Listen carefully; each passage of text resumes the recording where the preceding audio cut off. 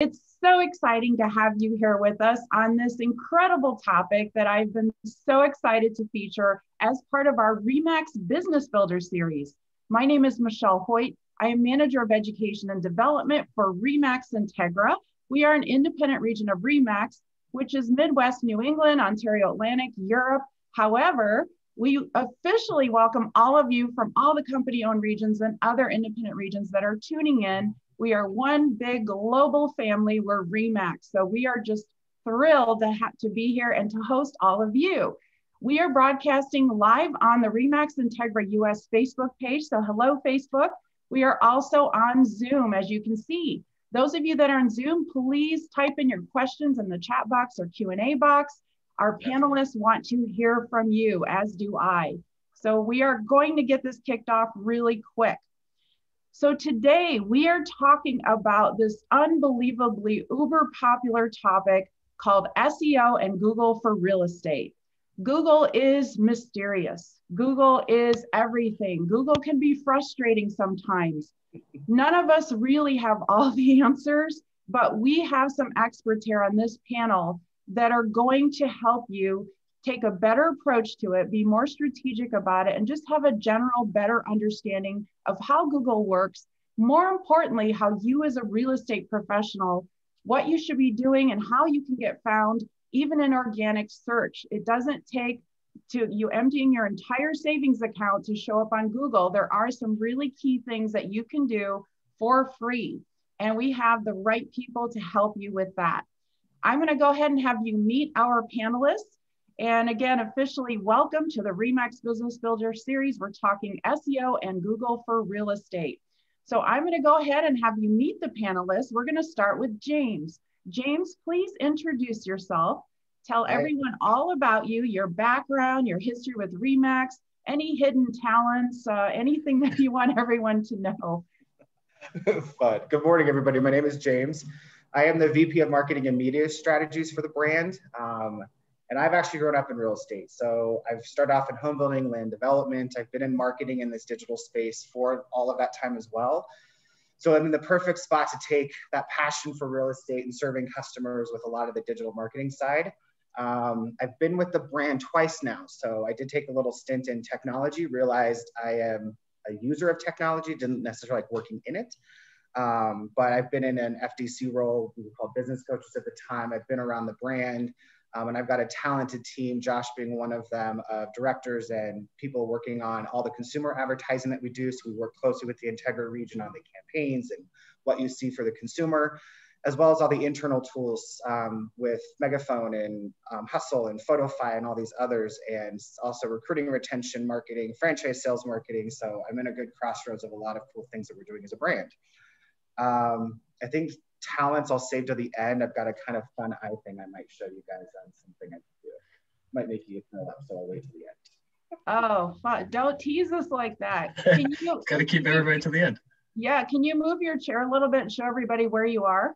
Yeah, so I'm actually at headquarters, and here is a view, if you see that. Nice, look at the mountains. Colorado rocky day. It's great. Very nice here today. I've actually been in the Midwest in Iowa for the pandemic, so it's nice to be home for a few days. Well, James, thank you so much, and we are so grateful for you to share your expertise today.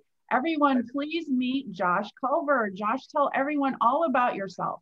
Hello, everybody. Very excited to be here, and thanks, Michelle, for coordinating this. A little bit about me. I've been doing digital marketing for about 12 years and with a heavy focus on SEO. I actually started with an agency here in Denver that focused on SEO. My official title is Executive Director of Integrated Marketing, but really helping everybody across the brand focus on consumers, how all of our digital media kind of works together to ideally, make sure that we're top of mind in that consideration funnel.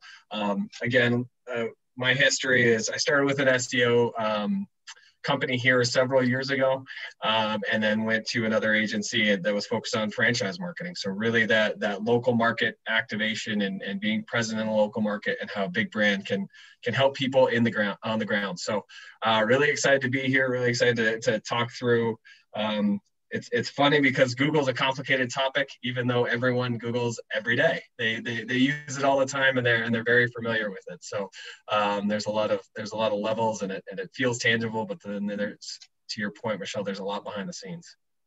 I got to brag him up real quick because he's so humble. I love sharing the story, and he probably gets tired of me sharing it. But when we had the chance, when I started growing a team and got promoted to the role, I was looking for Josh, and literally like 500 resumes and interviews and all of that later, we found him and then fought to get him, and super excited in what he's been able to do with our digital efforts and building those relationships with Facebook and Google and others, and taking us just continue to modernize the brand. Hats off to him and the team he's building, and I just can't brag him up enough. So thank you, Josh. Well, I appreciate it. Thank you. That's very cool. Thank you. I love that. You know, everyone wants to know about hidden talents, so you may have to reveal that at some point during this session. I'll try and think of one. Yes, exactly. Especially, hey, Stacy, shout out to Stacy in Kentucky. All right. So again, hello, everyone on Facebook, everyone on Zoom. I see a lot of you asking about the recording. Yes, this is being recorded. It will be shared with those of you that registered on Zoom. It will also be made public on the RE/MAX INTEGRA US YouTube channel. So it will be out there for sure. All right, so James, that's a great lead into our next question. Can you talk a little bit about this? I get asked this all the time as a trainer. Who's doing marketing at the world headquarters? Can you talk a little bit about the makeup of the marketing team there, you know, from a high level, you know, just what the team's like, how you're structured and how you're categorized and your responsibilities? Yep, absolutely. So I've got a dream team working hard on this, right? So Josh is our integrated marketing lead. So really connecting the digital side with our traditional media, but also all of the other disciplines of marketing and creative and media. And then he's got a team under him that works there. We've got another integrated or executive director of marketing. Her focus is really on product marketing. So a lot of the new things we're rolling out with new technologies that we're buying or really integrating with. As well as recruiting and retention marketing and franchise sales marketing. I have a media director. So we manage a national media plan as well as 172 local markets that we customize and tailor based off competition, consumer behaviors, those insights. So there's, as you imagine, one plan is enough, let alone 172 of those, and keeping up with that. And then I also have a creative director and an associate creative director that really is the talent of the copywriters, the designers, all of those. We have a media agency that we just onboarded. We used to have 2, we've got 1 now. They do all of our paid media efforts. We have a branding agency as well that helps with the campaign message. Work closely with our VP communications and her team. You've got social media, the internal, external comms, and how that comes together. And then we really work closely with the region development teams to then take that out to the network. Everyone is our customer. It's very varied. And what we do is, instead of rolling something out for an annual campaign, marketing is really about looking at it often. So the team's looking at this stuff weekly, daily, optimizing every 10 to 14 days, making sure that what we put out in the marketplace is resonating with the consumer. Is it resonating, whatever that purpose is, right? Some marketing is about driving awareness. Some might be lower funnel tactics on maybe that more towards consideration, or the active buying and selling, or lead gen, or app downloads, or whatever that might be. So it's a lot of different moving parts and pieces and levers and data that we're looking at. Yeah, just to piggyback off that, I mean, that's what makes it so exciting to be, at least for me, and I think a lot of others, exciting to be with RE/MAX right now, right? Because we have all these new products that we're really excited about, that we've acquired, that are available to the network, which is exciting to tell that story. We have a really strong team, as James mentioned, between creative, between media, and that product marketing piece. And then also just all the changes that are always happening in digital. I know we'll talk a lot about it today, but there's so much that changes all the time, even from year to year. So staying on top of those trends, making sure that we're doing right by, hard-earned media dollars, and staying in front of the consumer, it's never boring. Yep. Well, I'd be remiss to say too, we have 200 technologists between the product IT side of the house as well. That's part of the company. We work closely with them as well on how do these other systems that might not be marketing related, but definitely have an impact, such as websites, landing pages. So there's a lot of cross-pollination and connection that's happening. And I just think with where, when we used to daydream 10 years ago about, if I could do this and track someone across all these different channels and know what they are and who they are, we're there, guys. Like, this is what's great about it. So now how do we leverage that? but more importantly, it makes sense for an agent. They're busy.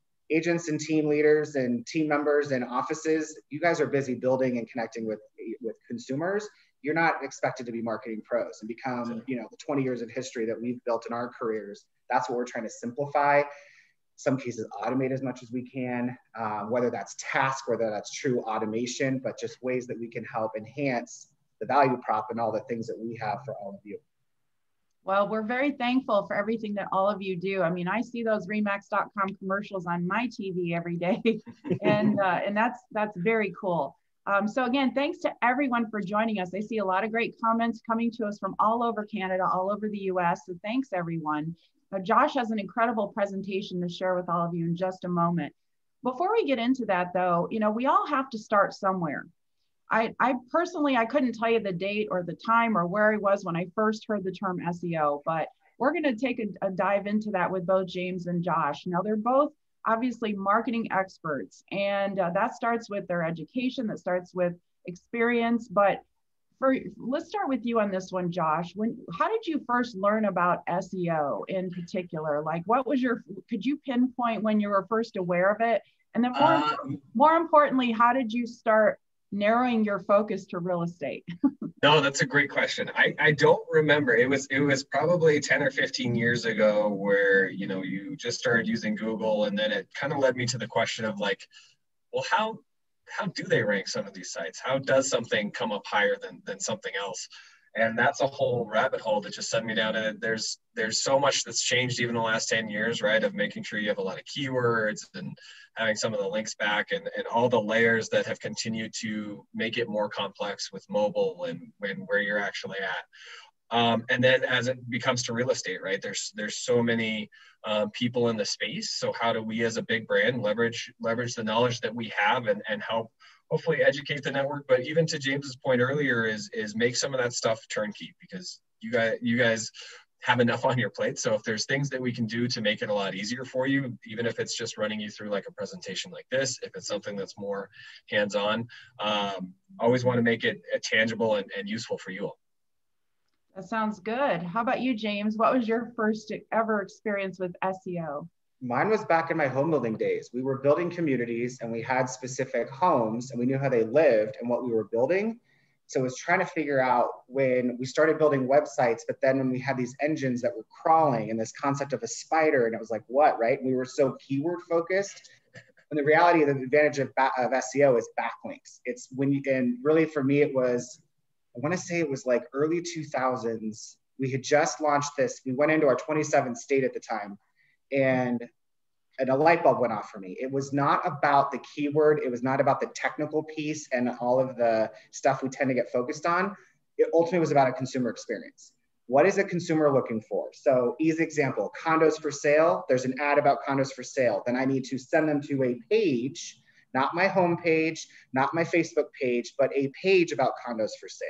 And then having a conversion point for that as well. And when I started looking at it from a human perspective and not trying to game the system that used to happen back in the day, or focusing on all of the keyword pieces, and really thought about if I was talking to a human being about their life, their family, their need, right?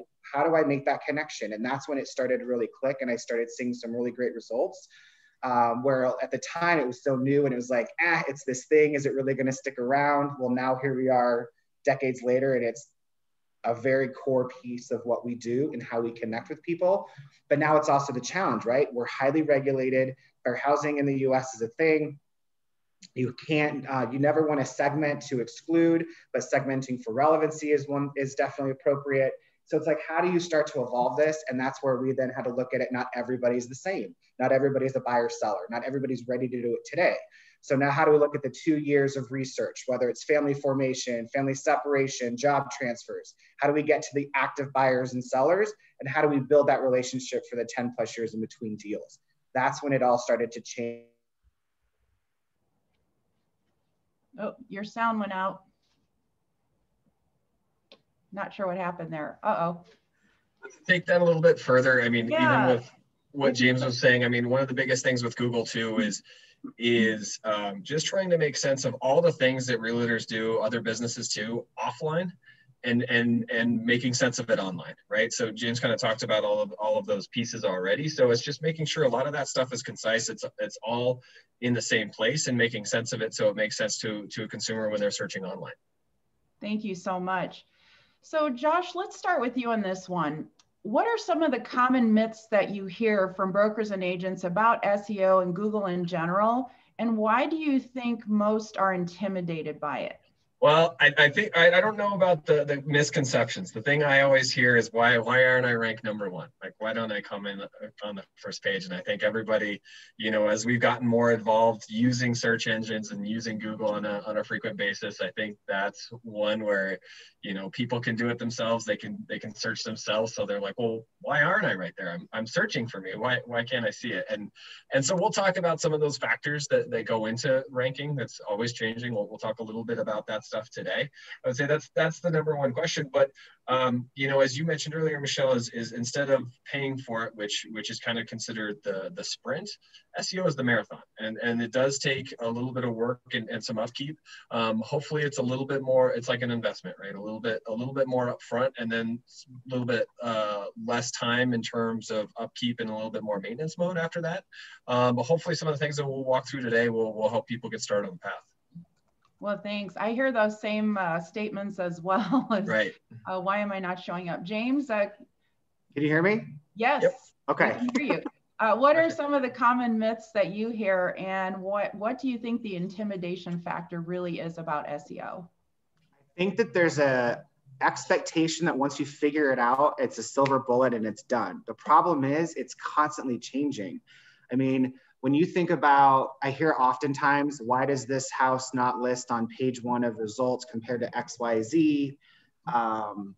Even if you get there, it changes. Like, there's so much volume, so much content that is being created on a daily basis and an hourly basis that is flooding the web and flooding these search engines.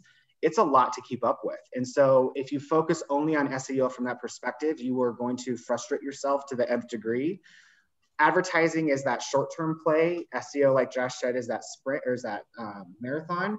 But it's at the end of the day, if you focus on the consumer experience and quality content and something that's going to resonate, that's where you get those backlinks. So what I mean by that for an agent is, instead of worrying about does 123 Main Street rank, you can run ads for that all day long.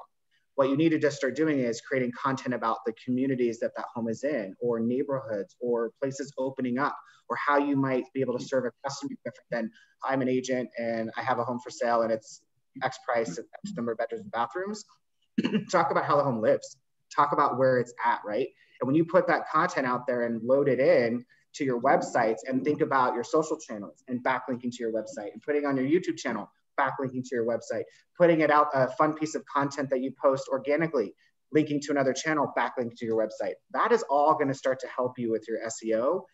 And then an agent side there is also thinking, when you load a video or a photo, a lot of times they just do it quickly.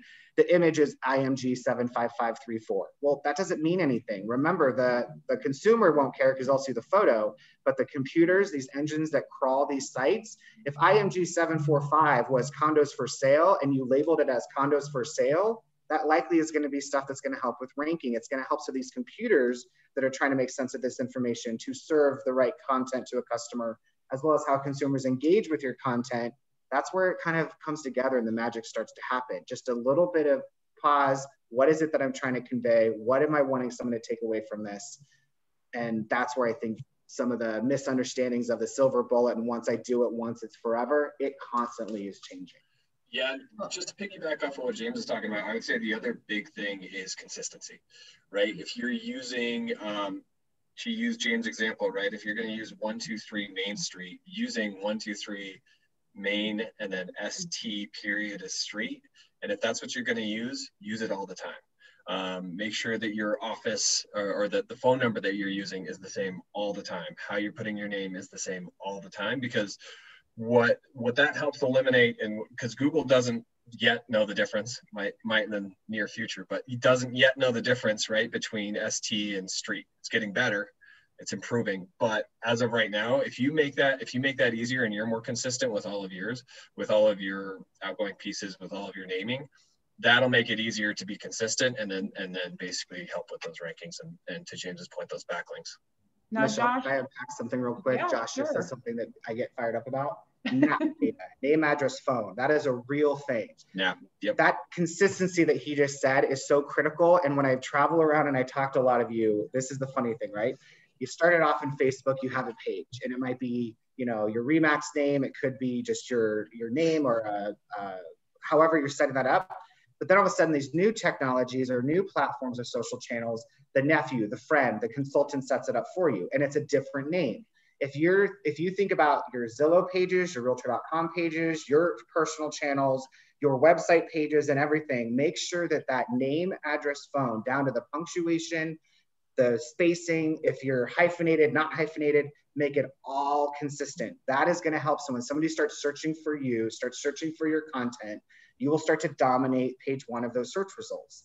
If you have those inconsistencies, consumers might get it, but the computers that are crawling this content, they don't understand. Right. So they say, hey, there's a conflict here. Let's not worry about it. But when they start seeing a lot of similarity, it starts to improve your rankings in that long-term SEO that you're all trying to build. I feel like I cannot nod hard enough. Understand. No, that's great. Josh, this will be a great time to transition into your presentation. Yeah, sure. So let's have you take it away. And I do see some questions coming in. I promise you there's a pretty good chance Josh will answer those. Kylie, I see your question. Thank you. If we don't, we will come right back to that. But, I mean, I can start off with that first one, or one from Kyle that he was asking, do SEO and Google Ads mingle together, or are they two separate entities? That one, if you're asking Google, they would say no. I think anyone who has any experience with this would say, yeah, there's usually a little bit of a trend. I mean, you've even seen it over the last 5-6 years where it's getting harder and harder to tell what's an actual ad versus what looks like the organic results. So I think the short answer from Google is no, but I don't think it hurts. Thank you. All right. So with that, I'll go ahead and get in. You should be seeing the driving local engagement screen here, state of search, right? Can you guys give me a thumbs up? You're seeing it? Yes, we're seeing it. All right, perfect. All right. So yeah, just going over real quick. I know we've talked a lot about some of these things already, and Michelle's done a great job with lining us up with some great thought starters and questions. So we've talked a little bit about this starting off already of where we are in search and how customers start looking for brands and start engaging with them. And then we'll get into the piece that Google My Business plays. And then, you know, as Michelle said earlier, you know, if you do want to end up spending dollars, there's places that you can go for that, Megaphone being one of them. We'll talk on that real lightly, but the majority of this will be spent just about setting up Google My Business and making sure it's to James's point earlier, consistent and across the board. So consumers are changing. That is the most obvious statement I can make today. 97% of people learn about a local business online. That's where they start their search. I think, you know, anecdotally, I think we've seen more engagement on our websites and through our pages in the time of coronavirus, right? I think more people are doing their searches and starting with that mobile device before they go out and do some of that exploring. And it's true in real estate. We see that 48% of people start doing searches for mobile searches are in the real estate. Now it's a little bit lower than like food and beverage, some of those, you know, news and media lifestyle. But when you think about, you know, how big of a purchase a home is, that's not too surprising that it's a little bit behind those, but it's the fact that it's above entertainment and banking is huge. That's a huge opportunity for everyone in our business. So I'm going to try and play a quick video here of kind of where Google is going with some of this and how they think about this. Hoping we get plays. I know sometimes the Zoom video can be a little bit interesting, but I can give you a recap afterwards. Oop. I don't know if the audio is coming through. I'm not hearing anything. Okay. The good news is it's just music. Would we be dancing right now? 100%. It's the theme song. We can hum. Yeah. You don't want me to sing through this. We would lose a lot of people. Hey, I just bought a blow dryer myself. Started your search online, didn't you? I did. Go online to find your problem. The age of DIY. Hey, I hear a sound. I think I'm going to go jump in and diagnose myself before the mechanic. I can figure it out on YouTube. Well, now I really want to watch it with music. I can send it after this. We'll include this, everyone, this video link.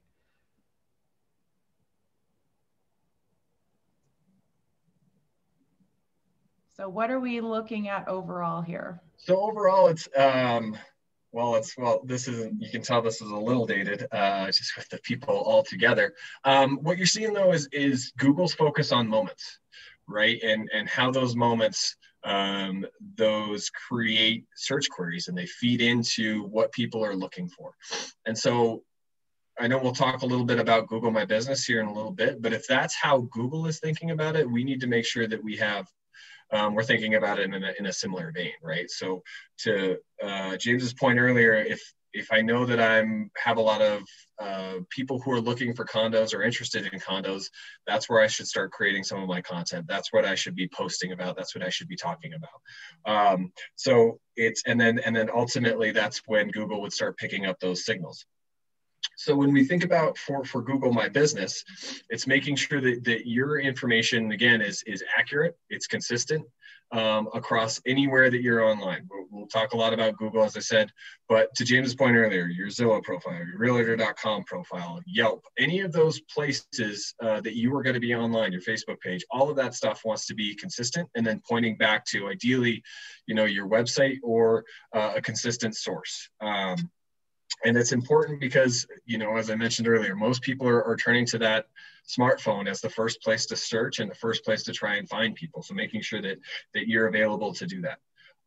What makes Google My Business so powerful is, Michelle, earlier you said, that Google is a little bit mysterious.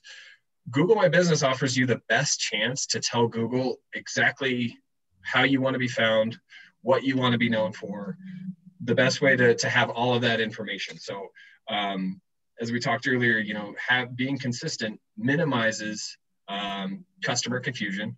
They're like, well, I see two numbers for Josh. I'm not sure which one is accurate. So staying consistent across all of those is huge. And then making sure that your office information and your name information is accurate and written the same way anywhere you are online. But as I said earlier, you really do have, with Google My Business, you do have the power to control how Google displays your information. And then there's also the added value of insights. They've added more and more information into Google My Business. So you can see how many phone calls you're getting directly from Google My Business. You can see how many people are clicking through to your website, which is really powerful as well.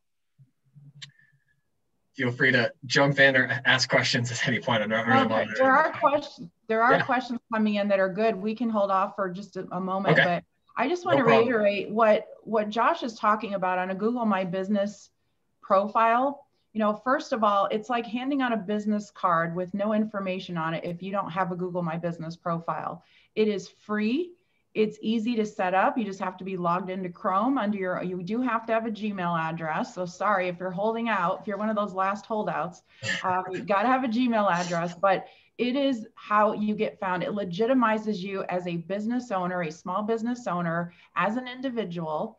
And he's going to talk more about that, but I just can't reiterate enough how you should definitely take advantage of that opportunity. Yeah, and to your point, Michelle, it's free. It does take it takes a little work to set up, but it is free. And so what we want to walk you through is making sure that you're doing it in the right way, because especially for unique services like real estate, you guys are not just in one office, right? You service several areas. If I'm using a Denver example, I might be located in Denver. I might also sell houses in Centennial or Boulder, or I might even go as far as Winter Park or somewhere in the mountains. And I want to be found in all of those areas. So Google hasn't traditionally done a good job of figuring out service areas. They've always wanted, for retail, it's easy. Here's where you're located. Here's your hours. Here's your phone number.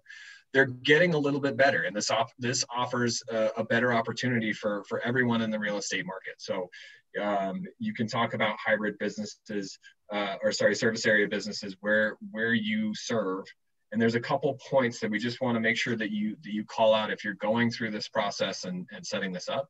Or if you already have one set up, you can still make sure and go through. But it mentions that, like, if you're an individual practitioner, i.e. real estate agent, you should have your own dedicated business profile. If you've used one for a long time, if you've been active on a Facebook page, I would say continue to use that. I would say just update it a little bit so it does follow some of that consistency that you might be using in other places. So that's definitely something to consider. But if you have a lot of built up reviews there, if you have a lot of equity, like search equity that you've already used for those pages, I would just say continue to use that and go ahead and update it. The other thing I really want to call out, this is really specific for agents, is you want to make sure to do it as a real estate agent, not the actual office itself, unless you are, if you're a team manager or an office manager and you're setting it up for everyone, then go ahead and do that. But the example that they use, the example that they use here, and I'm not sure if you can see it, but it mentions like Allstate Joe Miller there at the bottom. That's for if Joe Miller is the only person in that office. So you want to make sure that you're setting it up as an agent, and it looks a little bit differently when you're going through to claim the listing. It's very likely that your information or information about you is already in Google My Business. It's just making sure that, to Michelle's point earlier, you own it and you can set it up. So going through that process and claiming your actual business is really important. Josh, do you mind if I jump in real quick and state Come on down. A little? So I think if you're kind of wondering what he just said, simply the broker owner and the office location should claim their business first based off the physical location. I am at 123 Main Street and here's my information, the name, RE/MAX, defined properties, address, phone number, all of that. Agents within that office then should then claim their individual profiles, Google My Business profiles, as a service area, because then you get to pick where do you want to show up in those search results. That's where it gets a little more local. So that's when he was saying Denver versus maybe Centennial. I'm physically located in Denver, my office is, but I want to show up in results because I serve the Centennial market. That is that difference. When you go in there and you check the box, the difference of service area means instead of the customers coming to me, now yes, they meet you at your office likely, that is for the brokerage. The brokerage is the customers come to me, this is my address. As an agent, the concept is you go to your customer. So that's where you're picking the area of where do you want to show up for those results. That is that's an important distinction with Google of service area, that you go to the customer, brokerage, customers come to me. And that is an important part. So some of you might have claimed it and you're competing with your brokerage. That's where you're going to want to work together to get that fixed, because you want to show up in the results that you should, not the brokerage necessarily. I just wanted to call out that difference so that you understood kind of what that means. We can take questions from there, but no, that's a great clarification. So if there are questions coming up or anything more we need to clarify, because I think that may be one of the more complex points that we talked through today. Right. And I just typed in the chat box, everyone, kind of the distinction between that. The brokerage is the real estate agency.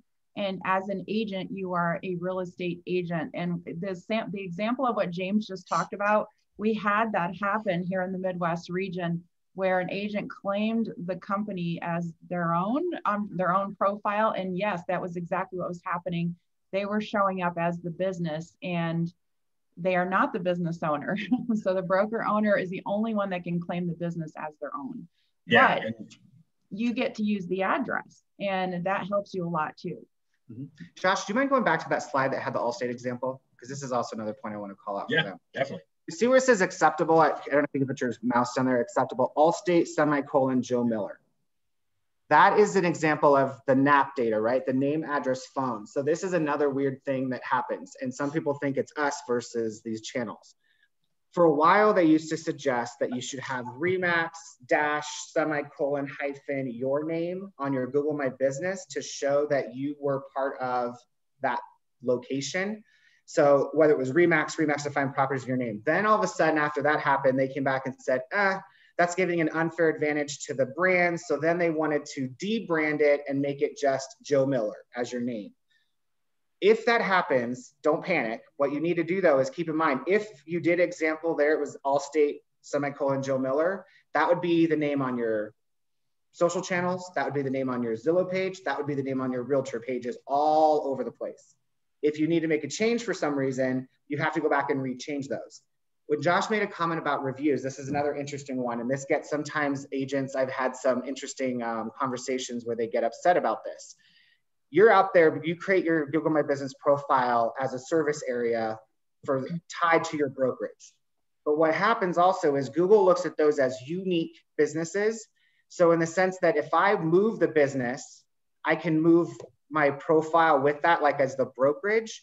But oftentimes, as a rule of thumb and a best practice, if you're on a service area side, you don't necessarily take all of those reviews and all of that content with you when you go. The proper thing is to close that location because they want the consumer to realize that this is now different. This is no longer the case.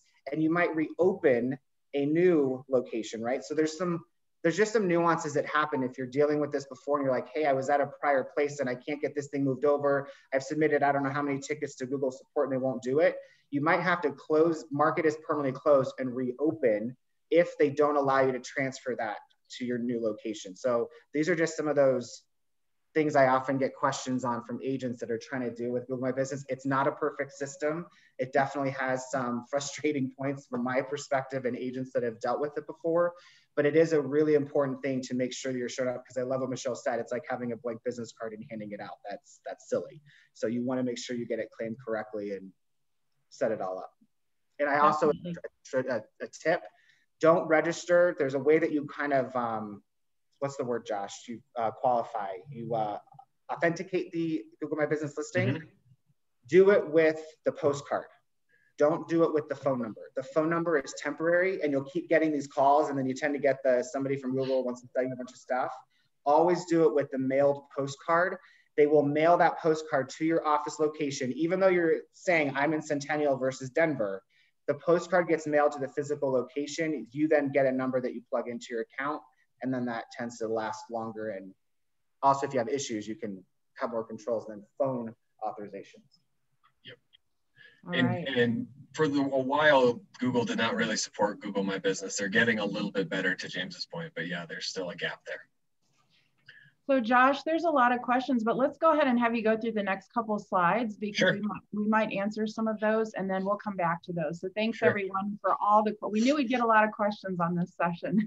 Yeah, no, and keep them coming. Happy to get to them. So as we were talking about a little bit earlier, that nuance between agency and agent. So I just want to highlight here, when you are setting your business, your Google My Business profile up, you can select real estate agents versus agency. So I want to make sure to call that out because then that leads you to be able to select service area and give you some of those additional pieces as opposed to what James was saying of an actual physical location.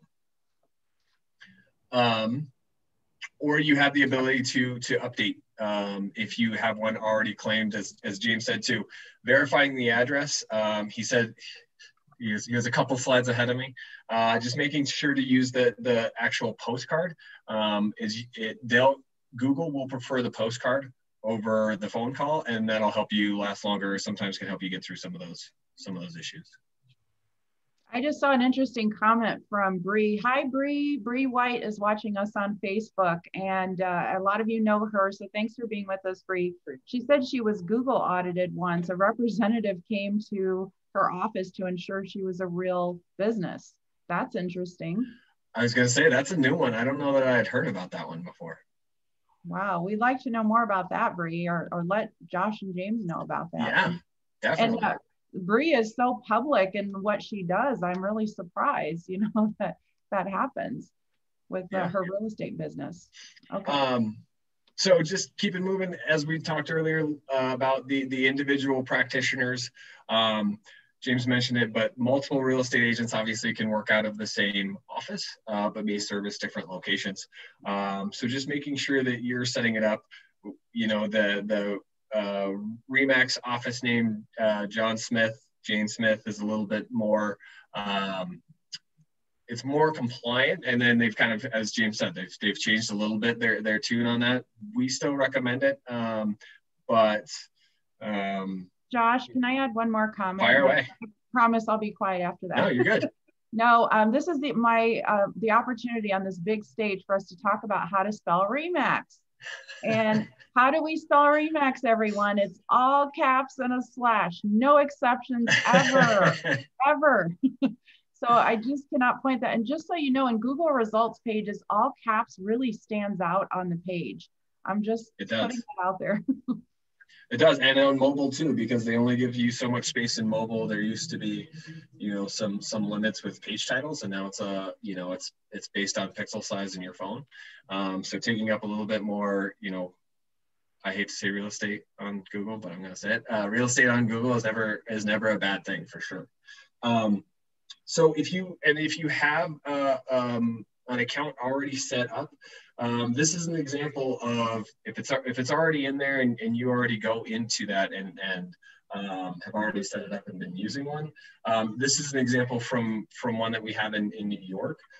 There's the ability to add service area right there, and then you can adjust where the areas that you serve and the areas that you guys help out with. And there's a lot of other great information in there in case you haven't gone into your Google My Business profile recently. I'll talk a little bit about insights and reviews as well, because those are huge places to get a lot of information and put a lot of information that will ultimately help you with SEO. But just want to make sure there's no other questions or anything. There's one question from Elke. She says, I have real estate agency on her profile. Real estate agent is not an option. Real estate agents or consultants should be an option, shouldn't it? Ooh, that's, I'm trying to find that question. Category is real estate agency, as long as the checkbox for service area and customers going to the customer, it should be fine. It's based off of as long as the brokerage has agency claimed on the physical address. Well, so in this categories example, in Google keep changing. This example that Josh has on the screen does say real estate agents consultant. So that's why I was wondering too. They keep changing them. So it depends on where they're at. I've even noticed different categories pop up in different areas. And the reason being is the search behavior differs by geography. Right, and you can also have multiple. You can have more than one category too. So if you want to have a few of those to make sure it covers things like real estate agents, real estate consultants as well, there is that opportunity to have more than one. Just to James's point, because it does change so frequently and they're continually adding in things in there. Okay, all right, you may continue. All right. No, it's always better to have a conversation about it than just me talking through. So the other thing that I really just want to hit on is insights. And this is an example. So in insights, this is a little bit more visibility than really Google has given in the last few years. You can actually go in, you can see, you have the ability to toggle how customers search for your business. And you can see if they're using branded or non-branded terms, if they're using RE/MAX, if they're using your specific name, or if they're looking for something that's a little bit more general, like real estate consultant, real estate agent. You can also see how many calls you've gotten from your Google My Business page, people that have searched for it and then clicked the tap to call. You can see how many people have tried to get to your office or possible location with driving directions. So there's a huge amount of information that you can get through Insights. This is really just the top of the page. And if you scroll down, you can see actions for the last year and just see how people are engaging and what that looks like. And to me, what's really powerful about that, right, is it's a great barometer of how you're doing and a way to keep an eye on it. So if you maybe just set up your page and you came in and saw how you did in your first month, you could check that 6 months later as you hopefully have implemented some of the things that we've talked about and made sure that the name, address, phone number information is consistent. If you've put a little bit more information into your profile, you can compare how you are in 6 months down the road, and hopefully, you've seen a little bit of growth. If not, there's additional things that you can try and test out and adjust to hopefully see some of that uplift with SEO. But it's just a really powerful tool that not a lot of people know about, leverage, use. So can't recommend that enough. Awesome. Yeah. I'll keep right on going. As we've hit on this a couple times, making sure that the information is accurate, making sure it's you owning your information. And then the other thing I just wanted to, I think we've talked a lot about this, especially that example down there at the bottom, 123 South Main Street versus 123 full south, the full words written out.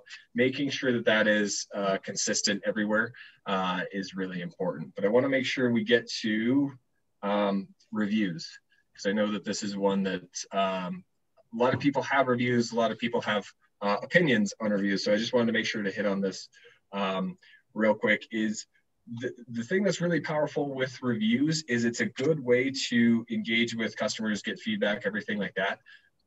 The best thing is there's good and bad, right? Even engaging with the bad reviews is also a really great opportunity for your business to overall have a positive moment. So this is an example.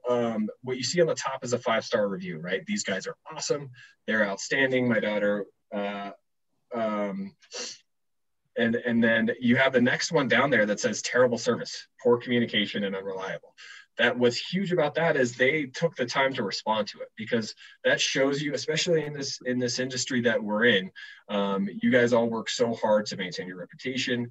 Make sure that you're giving the most to your clients and possible clients when you can. And I think, to me, this is huge because, it says, I'm sorry you had a bad experience with our firm. I think there were some miscommunications. And so it's a really great opportunity to show that you still care, even though it might have been a bad interaction. You guys, I think that's something, just remember, this is a belly-to-belly business, right? And a lot of times I think people are afraid to ask for reviews because they don't understand them or they don't want that negative review. But there's tons of research and that has been done on this. If you have a perfect 5-star rating, you're likely not going to build the trust with the consumer and the general public because it feels giddy. Right. The reality is, when you've got a 4+ something, that's good. And you're never going to be perfect. But to Josh's point, if whether good or bad, always respond, always show that appreciation for providing positive feedback. And when you have a negative one, try to take the conversation online, but just showing the fact that you care, that you're following up on it, that you really take your business, your service, your values seriously, that is going to go a long way. And it's not anything to panic about when you do get a nasty review, or in some cases you get reviews that aren't even yours. That happens a lot. People go on there and they'll start blasting someone and you're like, this isn't even me. Take it offline, make the comment, and go forward with your day, and don't panic. It is okay, but it's just make sure to respond to each and every one that you get. And I could just add on this too, everyone. So Google favors Google My Business profiles that have reviews, just period. You can show up higher than and if there's a top producer in your area at another company and you're new to the business, but you have 4 or 5 reviews and they have 0, you are going to show up before them because Google will favor that. The teams and the RE/MAX agents out there that are doing really well with Google My Business rankings that have reviews, they're not asking for those reviews just once. They're asking for them multiple times. Scott Rogers, I want to call you out. I don't even know if you're watching or anyone from your team from Peoria, Illinois. You do an amazing job with your profiles. I know for a fact they ask 4 times for a Google review, twice before the closing, twice afterwards. So it's talk about consistency. That's important, but Google is everything. And then like Josh said, it's important that you respond to them right away. Good or bad, it's good to have a response and acknowledge those for sure. Yeah, exactly. And I think it just shows, to James' point earlier, it shows that human element. Everyone has bad experiences, and it's just an opportunity to try and make it right or try and give a little bit of an explanation. And then one of the questions that just came up in the chat, Karen set me up perfectly, is what kind of videos or pictures do you suggest putting on your Google My Business? It's really, for Google My Business, it's stuff that relates to your business, right? Sometimes it might be a picture of a home that may be a listing. It may be, if you're in an office, pictures of the actual office, what they can see, what the user might be able to expect to see inside or outside. You see that, when there are more photos and there's more content for people to get a feel for what they can expect when they're there or working with you, that they typically drive 42% more driving directions and 35 more clicks to the website. So it's a huge opportunity for you to showcase what you do, a little bit more about yourself, that ultimately, drives more business because people engage with those a little bit more.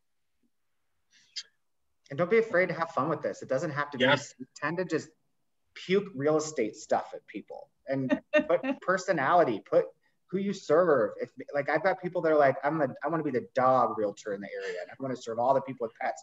Show it, show your personality, attract people to your business, attract people to who you are and how you can help them navigate buying and selling a home. I mean, it doesn't have to always be home, and bedrooms and bathrooms and real estate speak. Great advice. All right. By the way, everyone, I did put a link in the chat box for those of you on Zoom directly to the Google My Business support portal. Lots of information there. Yep. You can actually call them. You might have to pay for support. I'm not 100%, but you know what? It's worth it, because this is your calling card on Google. It doesn't get any more important than that. Yeah, and to James's point, you uploading some of your own stuff would go a lot further, just to show who you are. A little bit of humor is not a bad thing at all. They updated their content policy recently, so they're a little bit more stringent about other people's content. So I would just say make it your own. And then obviously, the world that we live in is a little bit different than it was 12 months ago, right? So making sure that you have those COVID considerations, they're one thing that they recently added to Google My Business. So whether that's timely updates about, your office closures, or when you'd be able to do, if virtual home tours are an option, just making sure that information is on there. And obviously, safety and hygiene practices are never a bad thing right now with some of the concern there. So just make sure you're going through that step as well. And again, updated hours. I know some people's hours of business may have changed for some of the actual physical locations, or just a quick description. So that's a lot of Google My Business. I don't know if we want to make sure we hit on any other questions that may be coming up, or if you're getting any other questions, Michelle.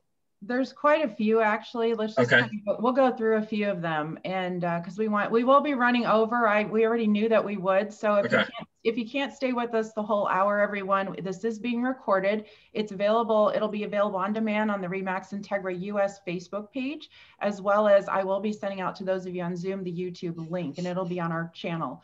So real quick. Yeah, I'll zip through these real quick, and we can make sure and hit on all of those questions. A few additional tools. Obviously, if you haven't been to Marketplace, feel free to check it out. And then Megaphone.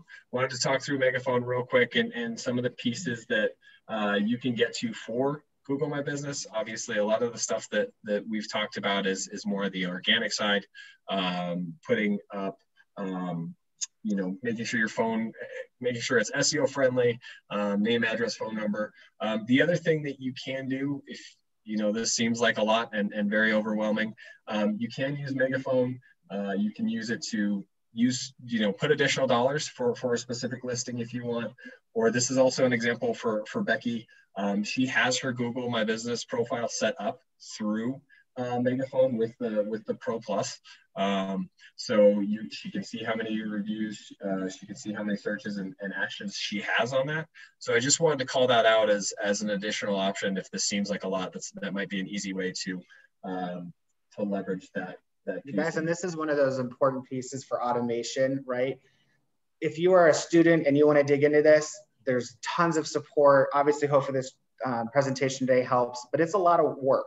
If you don't have time or interest, that's where we're bringing in options where you can purchase this option through Megaphone to be able to handle your Google My Business and help you with your posting and help you building that presence. And then I think I saw a question of what's the difference of advertising versus this SEO stuff. This would be that. GMB is your long-term play. You can run some ads to get some exposure as well. Where do I want to show up in results? How do I want to drive traffic? How do I want to get clicks to my site? Whatever that might be. So this is where we're really taking a hard look at these tools, and what you guys have with Megaphone can do just that. If you're like, hey, this is great, my head is spinning and I don't want to deal with it, consider the buy through Megaphone. Yeah. And if not, hopefully you've learned some tricks to get it set up yourself. If not, hopefully this has been helpful. Yes. So yeah, in review, I mean, typically users will start their search online. My Google My Business, I think I might steal Michelle's quote about a blank business card, because that was great. You know, as an easy place to just say who you are, what you're about, and make sure to claim yourself, and leverage reviews, the good and the bad. Awesome. Thank you so much, Josh. Let's go through a few of these questions now. Fire away.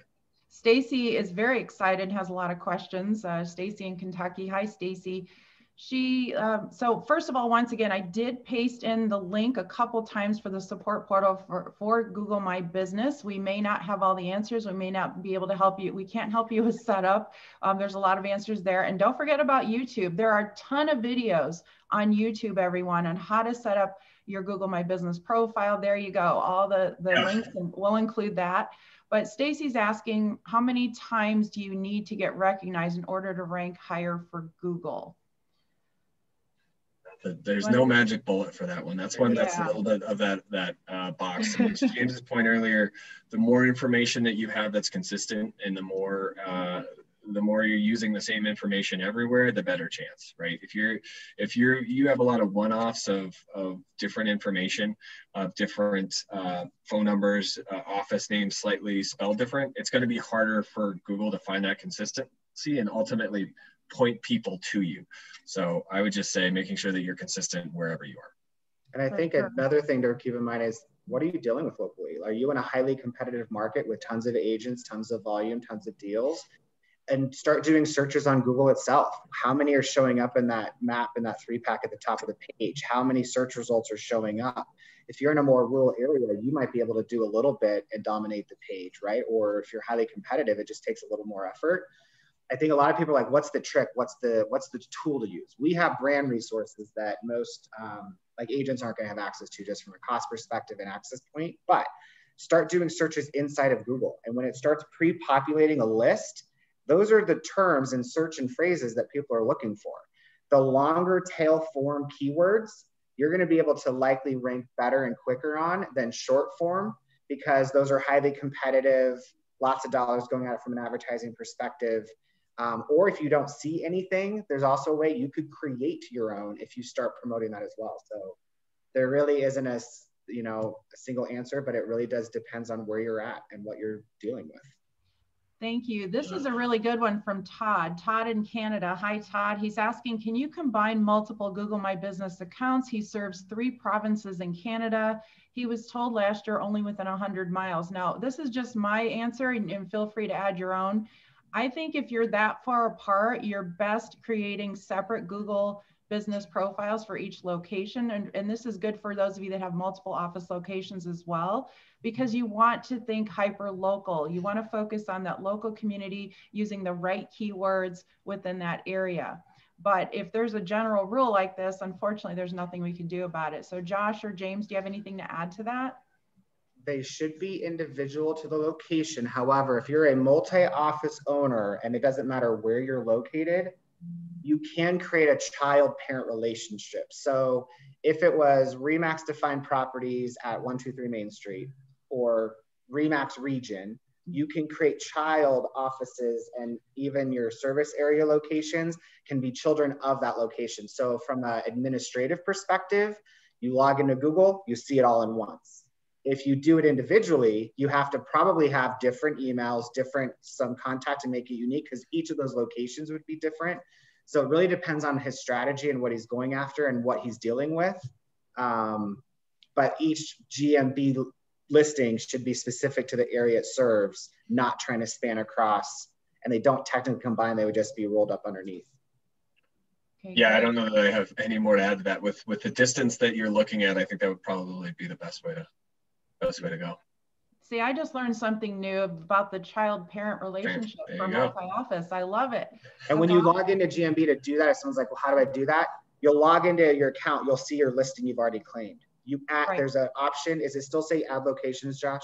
Yeah, manage locations. So you'll look for a thing that says manage locations, and you add a new location. And if it's a brokerage, you can add it based off the location of the address. Otherwise, you can, and this is where it might help too, you can add locations for service areas. So if a brokerage wanted to do this for their agents, they could offer that. Or maybe the agents already have locations that they've rolled into or that they've created for their service area. Then they can share access. So make the brokerage a manager of their location to roll up as a child. What's nice about that is if the brokerage was, say, doing any search campaigns, this is where the paid side and the SEO comes in. If the brokerage is running search campaigns, any of those child locations from a search result perspective, so maybe I'm looking for real estate in, just type in the term real estate homes for sale, all of those location extensions, the individual agents and the brokerage could start to serve up as an extension on the advertising unit. And that's some of the advantages of rolling the service area and other locations as children to the main account. Love it. Some of your minds, we can talk about it later, but it's. No, that's great. This is a really good point from Stacy. If as at the brokerage level, and let's face it, across the country, there's a lot of your RE/MAX franchise names that are similar to one another. So if you are RE/MAX Center, Realty Center, and then there's RE/MAX Center Realtors, or what, very similar names like that, the best way to distinguish yourself is to, again, focus on your hyper-local content. You're going to be in your own state. There's a pretty good chance there's not going to be another one of those in your own state. That's kind of a general rule. There's really no way across the board to distinguish yourself just other than your own local content. I can't think of anything else on that one. Yep. No, I think you hit the nail on the head. Is making sure that it's consistent and it is your actual information. For sure.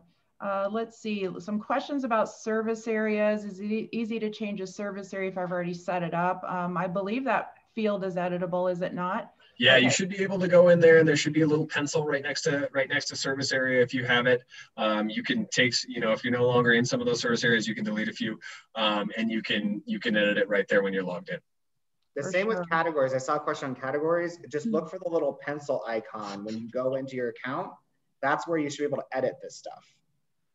Now, when you edit it, it might require another verification as well. And if that happens, don't panic. It just means you've got to go back to re-verify yourself for whatever you're changing. Yep. Sure. A lot more questions and comments about choosing sales rep or consultant versus broker. And, as James mentioned, it's ever changing. It wasn't that long ago. I remember you could choose real estate agents just a few months ago. So you're going to have to kind of look through some of those choices there. But the question from yes, go ahead. What I would do is if you're not sure on which to use, do a search on your laptop, desktop, and do a search on your phone and see what comes up and see if those are competitors that you want to be in the mix of. It'll help you start to identify where you might want to be or where an opportunity is. Maybe you're not seeing certain competitors with some of those terms. And you can add multiples to it, but that's a really easy way to figure out what do I use? Because again, it's so different. All of this is so hyper local. Like if you think about a condo in New York, it's different than a condo in the Midwest versus like what typically would be like an owned apartment in some areas. That nuance, that vernacular we use really varies by market, even within the same state. Like I've noticed cities and counties and zip codes all have different results. So just do a quick Google search and see what shows up and what you want to get yourself into. Okay. Let's see. Is it better from Dinesh? I hope I'm saying your name right. I apologize. Is it better to have a domain name with personal identifier or domain name with the geographic area we are serving? Does the specific domain name make a difference with algorithms? We didn't get into Google Trends, Josh, but maybe this would be a good. I know that's kind of like six of one, half dozen of the other. I would probably recommend location name just because it's more likely to have more people doing those searches than your actual name. But that won't be the end all be all. It might help you get early gains quicker. But if you've been doing it for a while, it would probably net all be the same. It's not just that Josh just said something super important. I want to make sure you understand. It'll help you get quicker results, but you have to think about the content on your page, the meta description, the data, even the images you're loading. So if you loaded a picture, say you're going after San Diego homesforsale.com, and you load a picture up, if it was San Diego homesforsale.jpg, meta description with that, copy on the homepage, links out to it, backlinks about San Diego homes for sale, like that's all stuff that's important. It's not just the domain. And consistent, yeah. Making sure that you're going to do that, not just the one time, push for 1 month. You're going to continue to do that. Definitely. And I see there have been some questions about SEO words. Please look up Google Trends to see what the popular search terms are in your area for the last 90 days, for the last year. Mary has a really good question.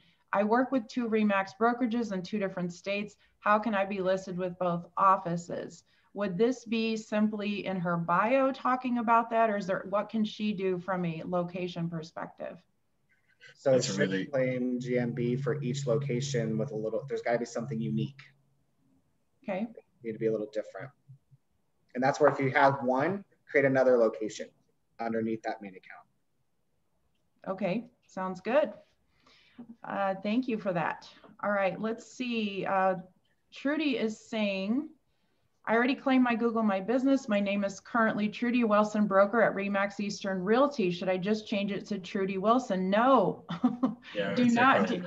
Capitalize on the RE/MAX brand. Leave it exactly like it is. No, it's a good question, Trudy. We understand why you're asking, but no, always take advantage of the opportunity to shout from the rooftops. You're with RE/MAX for sure. Now that said, Michelle, I think the other thing you got to think about is your other channels. If there's Hello Realtor, Facebook, Instagram, all these others, and it was just Trudy Wilson, you don't go change that on all of those. That could, now whether you want to or not, that's your choice from your own strategy. But if you don't, if you're looking for that consistency, so that if someone does a search and you dominate page 1, that name should be everywhere.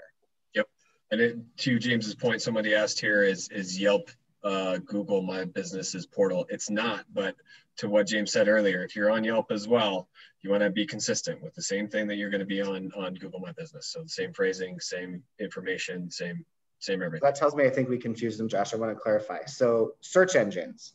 Google is a search engine that has Google My Business. Those search engines are out there crawling all of these websites. And some of these sites have really high site authority, like a Facebook, like a Yelp, like a Zillow, like a Realtor.com, like a RE/MAX.com. All of these sites get crawled. And when they start finding common search terms, that's like H1, if some of you heard like an H1 and H2, metadata, copy and all that, that content, if they find that consistency, they'll start pulling it back and start ranking all of those links. So then somebody does a search for Trudy Wilson and they start seeing the same thing across all of these. Trudy Wilson can dominate page 1 search results if that consistency is there on Google's search engine, including the Google My Business listings. Okay, great. Thank you so much. These are really good questions. I'm looking to see if we have any new questions we haven't covered. Let's see. Yes, you're going to get a copy of the recording and the presentation. And Yelp, yes. Let's see, we talked about that. How to link a Google business page to a Facebook business page. Hi, Nicole. That's simply in your bio, or excuse me, in your profile edit, right? You just connect your Facebook and your Instagram and everything else. Yeah, usually, but I'd say the link should go to your site more important than linking Facebook to Google. That's my opinion. I would agree. And usually those platforms want to keep you in that platform. Facebook wants to keep you in Facebook. Google wants to keep you in Google. So to James's point, I think pushing to a website would probably be the best use there. Definitely. Let's see. If you are an agent on a team within a brokerage, what is the best way to input the name? You mentioned putting the brokerage name first, and then do you put the team name? And are you able to do that? What do you suggest? I do this all the time. So it's going to depend on what your local requirements are. I don't know all of the city and county jurisdictions on how teams can and cannot promote themselves. So make sure you're following that first. then following any guidelines for your advertising with the brokerage. So in some cases, it could be just the team name with the agent team member's name. Sometimes it's brokerage name, team name, plus that. And then you get into issues where it's too long. So teams are a little bit of a challenge, but I think that's where you might come up with an approach where if it's tied to, if say the brokerage is more important than the team name, the team member might have to tie themselves to the brokerage name. It really just depends on what your MLS and local rules are. Yeah. Right, exactly. Marcus is saying this seems overwhelming, and we knew it would, which is why we recommend you watch the recording back and pause as you need to. But again, I've been pasting in several times a direct link to the support portal for Google My Business, tons and tons of resources, video tutorials on YouTube, but take this in small steps. The first step is just creating your Google My Business profile, or if you've already done that, going back and editing and making these suggestions that James and Josh are sharing with you. There's not one particular person here at RE/MAX that you can outsource the SEO piece to, but we do have some approved suppliers. Josh did mention some of those in there that can certainly help you with some of the SEO work. There might be someone within your own brokerage, depending upon what your makeup is of your brokerage, that can help too. Yep. Or talk to your broker owner. They may already be using someone at the office level that maybe you could tap into. Yep. Okay. And don't forget about Megaphone. And the nice thing is they can help you walk through it and set it up for you, and you learn. And then if you learn from them and want to do it, take it over. Right. I'll keep doing that. Let's see. Stephanie's saying if we already have a personal Gmail account, should we use it, or is it better to create one specific to your real estate activities? Stephanie, if you're using a Gmail address as your primary email address with your clients, then that's the one you should link all of your Google apps and your profile and everything to. It's one that's already known. You're going to be checking it most often. Reviews you'll get alerted on reviews and everything else there. That one is unless for some reason you're not using it, if you're using your own domain or something like that, but that would be our best suggestion. Yep. Should each team member have a separate Google My Business? James, Josh? So again, I think it depends on your requirements and what you're allowed to do, but yeah, it's another way to show up as in the service area, just like any agent in an office. Yep. Because maybe the team serves different parts of the country, or they represent different, like I know some teams do buyer versus seller, so they can create their profile geared towards those different groups or what they do. Now I wouldn't do like, if they're not dealing with the forward-facing consumer per se, and maybe they're more of a support function of the agents within the team, I wouldn't necessarily get a Google My Business for that person. Okay. Elke's asking if I cannot change the real estate agency, should I delete my current profile and create another? I would contact support. I was going to say, I would not recommend deleting. Delete my profile. I'm pasting the link in again for you, Elke, to the support portal. Yeah. Yes. Don't delete and try to start over. I saw someone had a comment in the chat box. I apologize. I forget who it was that said, I have been waiting for a month for my profile to get verified. I guess the first step, like James said, is getting that postcard sent to you in the mail to verify you with that code. But beyond that, again, reach out to their support if you think it's been an extremely long time. We don't know. Try and have them resend it. That's not uncommon. Okay. And if it doesn't get verified, don't panic either. It's still out there. It's just not, you'll get there eventually. Again, it's not a perfect system. Yes. And we're getting comments like, I've been paying big bucks for Google presence to external vendors. This has been helpful. We're glad that we can help out. That was our objective. Let's see. Did I miss anything? I think I saw something about Canada. Megaphone right now, we're working on a feed. So my guess is by mid-year, we'll start getting something. So right now, the Megaphone kind of easy button for Google and some of this is US specific, but all of the content we shared in terms of how it works and what you can do in Google, that is universal. Yep. Okay. Well, thank you so much, everyone. Some final statements from our panelists. If you want to stop the screen share, Josh, and we'll make our final wrap up here for this amazing session. I'm so excited. I was really looking forward to this, and it exceeded my expectations. So James and Josh, I I learned some new things. I'm sure we all learn new things, but what are your final words of advice for Google and SEO for the real estate professional in 2021? What are some of the top 1 or 2 things they should be doing? We'll start with you, James. I'm going to say, remember who you serve. It's about the consumer, not ourselves, not our brokerage, not our team per se. And if you keep that in mind and focus on content, photos, the descriptions, and think about how you're connecting all those channels you have back to your website, you're setting yourself up for success to get more traffic, get more calls, get more leads, and really attract that consumer.